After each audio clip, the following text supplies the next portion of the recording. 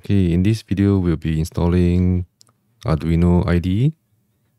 The version will be 1.8.19.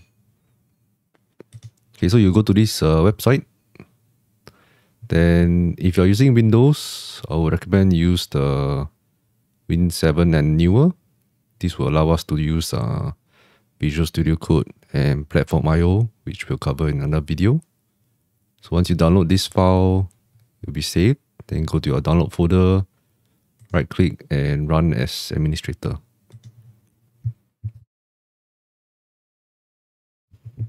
Okay, after entering the administrator password, the window will appear. Just click through the agreement, then you can install.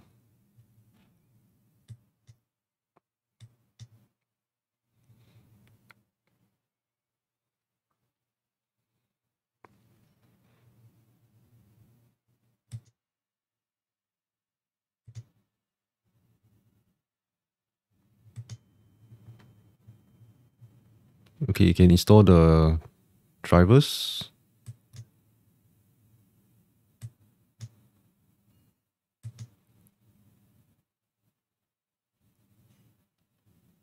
Okay, once it's completed, you can click close. Okay, then you see the desktop icon being created. Double click and the program will open up.